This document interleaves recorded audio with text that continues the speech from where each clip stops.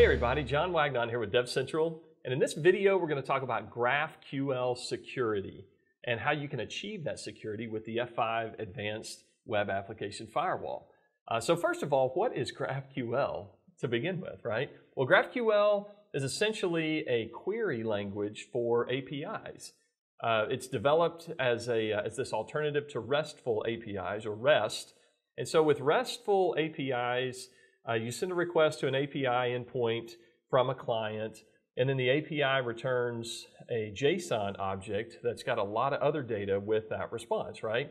And so with GraphQL, instead of hitting a URL endpoint and getting a large JSON object back, you, in GraphQL, write a query to request exactly what you want in the data, right? The exact data that you would like. So it's been described, GraphQL has been described as describe your data, ask for what you want, and then get predictable results. So that's kind of the heart and soul of GraphQL, right? So with GraphQL, it was developed by Facebook back in 2012. It was open source in 2015. It's gained a lot of popularity. It's on the rise. And so the graph part of this is effectively a representation of nodes and edges, where nodes are data points and edges are relationships among those data points, right? And so, compared to REST or RESTful APIs or RESTful endpoints, REST does not provide as much granularity when you request data. So there's this idea of over or under fetching that could happen with REST, whereas GraphQL allows a lot more granularity, a lot more specific requests to get exactly the data that you want, like I was just talking about. So a couple of quick pictures here to give you a kind of an idea.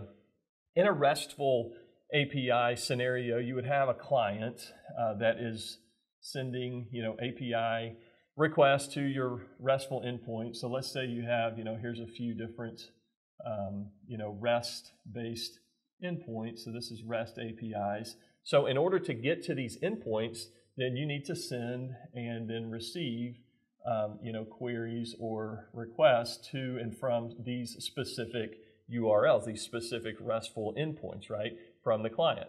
But then I'll just draw a little line here. But then with GraphQL, it's a bit different because you have a client requesting information or, trying to access your endpoints. So you still have these same API endpoints back here, right? So here's a few of them. But then you have the GraphQL here in the middle. And I'm going to draw, this is kind of a diagram of the way that they do it in GraphQL.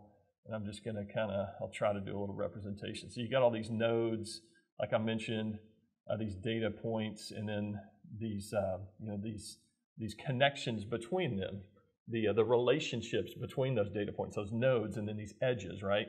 So with this, the client sends one request to the GraphQL URL, so one single query, but then this is then going to interact with the endpoints from this GraphQL engine right here, this server, right? And so you can see the difference here between the client request, multiple requests. This is where the over or under fetching could happen in REST, whereas in GraphQL, it's a more efficient, request and response situation, and you only interact here with the GraphQL server, right? And that takes care of all of the other back-end communication, right?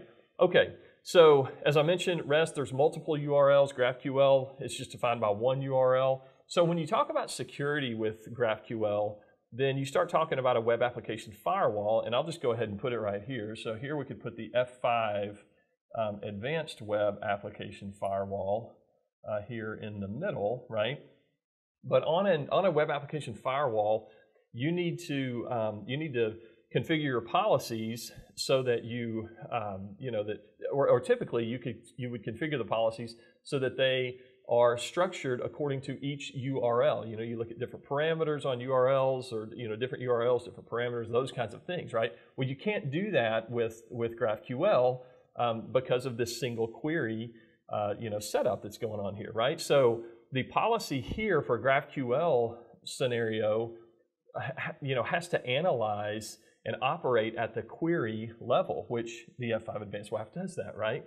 And so another thing that's possible here with GraphQL, just the inherent nature of GraphQL, is it allows batching multiple queries. You know, there's efficiencies to be gained there, right? But there's also setbacks or security problems with that. So it allows this batching multiple queries in a single network call, but then that opens the door to different batching attacks, different denial of service type attacks that are inherent here to GraphQL. All right, so I want to talk about some specific things here at the F5 Advanced WAF level that F5 Advanced WAF does, to protect GraphQL specifically, right?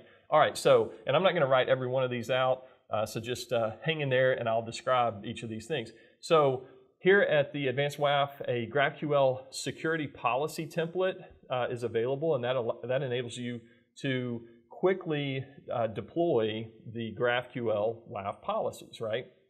So that's one unique thing, really powerful here for Advanced WAF. Also, a GraphQL content profile is available on the Advanced WAF, and that would group together all the configurations that are relevant to GraphQL, right?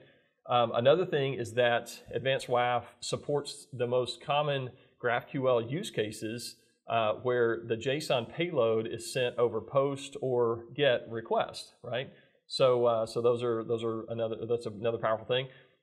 Also, native parsing of GraphQL enables you to apply the attack signatures against each JSON field, and there's very low rates of false positives on this thing. So just by nature of what the F5 Advanced WAF does is it natively parses the GraphQL request and response. So you can apply those attack signatures again against each JSON field. Also, the Advanced WAF provides protection against these denial of service attacks, these complexity-based denial of service attacks.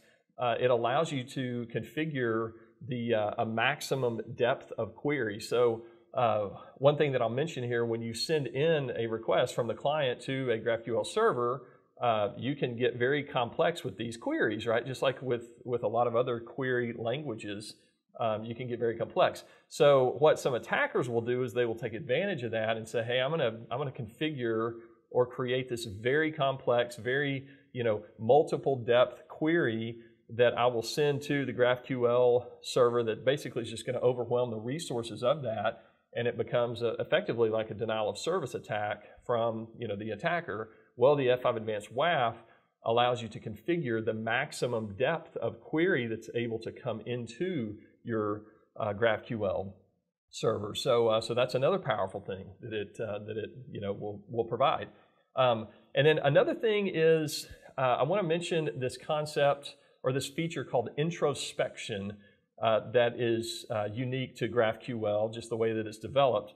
And introspection is it's the ability to query which resources are available in the current API schema. And so if you're given the API and then you're able to use this introspection, then you can see the queries, you can see the types, the fields, the directives, everything that it supports. So it's a good tool to use maybe from a developer's perspective, that kind of thing, but you wouldn't want to turn it on in production.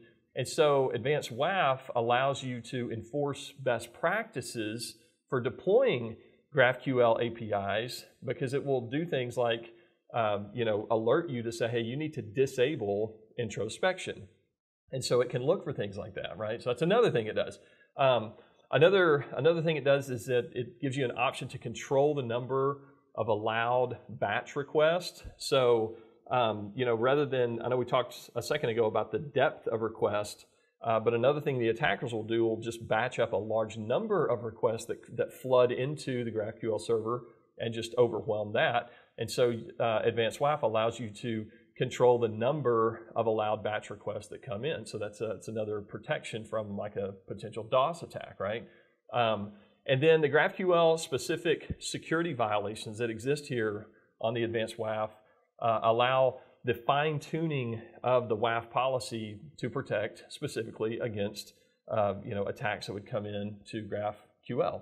So the actual configuration of the policy of the GraphQL WAF policy here at the Advanced WAF can be done a couple of different ways. One, through the GraphQL user interface, so just the GUI here for Advanced WAF, or you can do this programmatically through a declarative policy model It allows easy integration if you've got an automated environment, CI/CD tools, those kinds of things. So the F5 Advanced WAF provides significant security protection for GraphQL. And so the idea here is use GraphQL. It's very, there's a lot of benefits to it. It's the popularity is on the rise, all those kinds of things. But there are some inherent security issues with GraphQL that you need to take into account.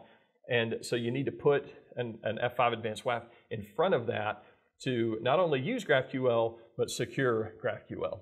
So hey, thanks for watching this Lightboard lesson video with us today. If you like this thing, you can click up here on our DevCentral logo and subscribe to our YouTube channel. And we'll see you guys out there in the community.